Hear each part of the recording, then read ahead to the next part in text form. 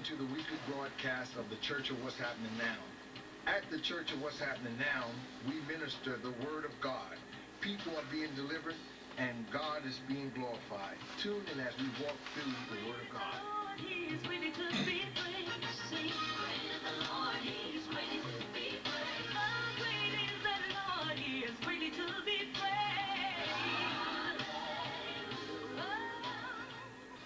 Good morning, church. This is Reverend Zechariah A. Jackson from the Church of What's Happening Now. Let us start prayer. O Lord of hosts, give us strength to walk through the valley of misunderstanding, to come within our equal rim of balance and order despite our deficiencies. Yea, Lord, we are a lost people, but through your mercy and grace you found us, guided us, and have directed our paths. But still we have not followed your ways with a whole and complete heart. Right now, Father, we pray that you would forgive us of our shortcomings, as we have been conditioned to follow man and not you with a whole heart.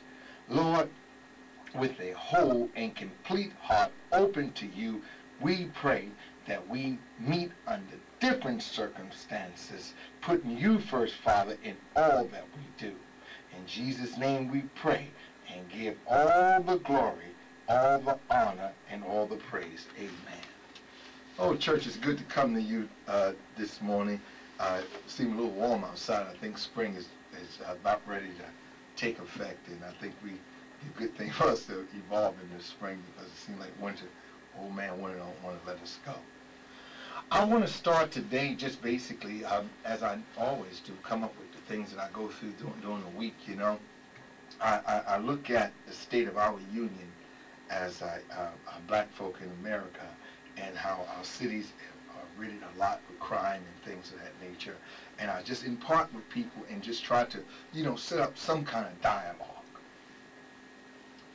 I was talking to a few friends of mine yesterday, and they said, Reverend, you know, what you're trying to do in the cities and helping to reinstate the minds of the young and things, you know, what makes you think that you're going to do what those years ago could not do? Well, you know, and I listened to their complaints, and so in other words, it would give me a complaint of low self-esteem, a complaint of disorder. In other words, don't go forth, retreat. So, and one young lady said to me, she said, you know, what you need is some dead presidents. She's talking about money. I need some money to go along with my campaign. Without that, in 20 years, you'll be just doing what others have done, and you just be like a forgotten person. I said, well, you know what, sister? I hear what you're saying, and I understand your cry. And you know what? I even go as far as saying I understand your pain. But you know, I know people, no, look at this, church. I know people that have been on drugs for 20 years. I know people that has been fighting this thing of drugs and alcoholism and all these other isms for 20 to 25 years, and they still have not won. So if it takes the Reverend 20 years and still don't get no recognition or whatever, let me be. I can handle this. You understand? Because see, this isn't about me. This is about God and about lifting up the community. And I'm not going to let no one turn me around, you know, because I know one thing. People, psychology is just like groupies. You nay today and better tomorrow. This person was no good 2 years ago. Now he's honored and respected, and we believe in him, and he's the man. You understand? So we don't pay these people no attention. We continue to go on, and what they could do, instead of being so critical, is that they can lend a hand and help the Reverend as we try. You know, especially some, you know, we have a good number of young professional women that need to come back into the communities and work with some of the young sisters and give some guidance and everything. I mean, people spend all day cleaning their cars, but they will not spend any time working on the mind of mankind. And when I say mankind, I mean man and woman. I want to today I wrote my own speech today. This right here is going to be a speech.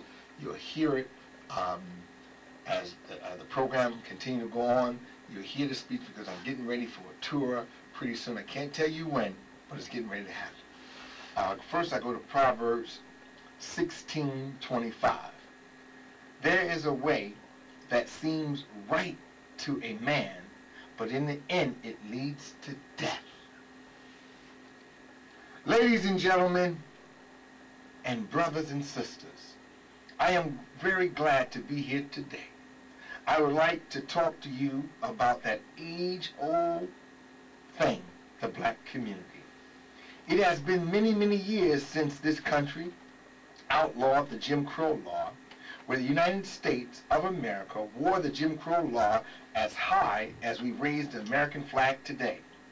Black folks suffered a great deal under this law, which penetrated our souls. Our every being was weighed on this law. This law, and not American slavery, created hate in our souls for each other. As we grew in a free country after 1863, 1865, we had to embody a law, the Jim Crow law, that depicted our whole being. America didn't give the African Americans the right hand to fellowship, as she had welcomed other groups of people. We, the African Americans, had to fight tooth and nail for every inch of freedom we have today. Oh, my beloved people, I, the Reverend Zachariah A. Jackson from the Church of What's Happening Now, beg of you to turn sour into sweet, cold into heat. We must embody healing from the evils of our past. What is happening now in our communities today are a direct link from our past history. Crime, killing each other, no respect at all for each other, all that evolved out of the Jim Crow law. Don't you remember, black people, when we had no black mayors of most of these large black cities, large black-lived cities? Don't you remember when all the bus drivers were white? Don't you remember when all the firefighters was white? Don't you remember when all the police were white also in our city? Now, change have come, but have we, the people, embodied it? We, the people,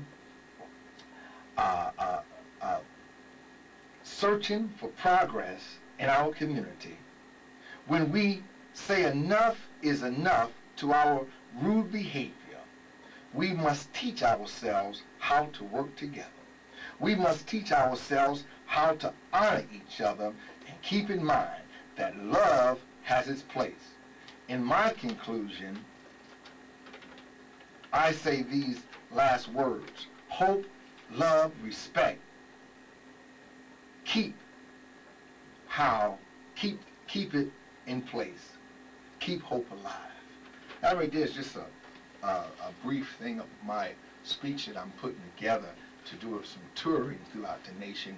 A lot of people will ask the Reverend, why do I continue to go back in the past? Because you know that tree that hangs over your house today grew many years ago. And if you look at your deed, you go to deed search and see how many people probably owned your house, it might have been the seventh person distant from you, in behind you, that owned that house. And that could have been 40 years ago, 50 years ago, where that tree there was first planted. We must embody that same thing. Our low self-esteem and our unsureness of where we need to go, as you hear many leaders say, many black leaders say, where do we go from here, is a direct link to the Jim Crow law. The Jim Crow law was one of the most cruel laws that any group of people faced. And from that came all the drama that we put down today.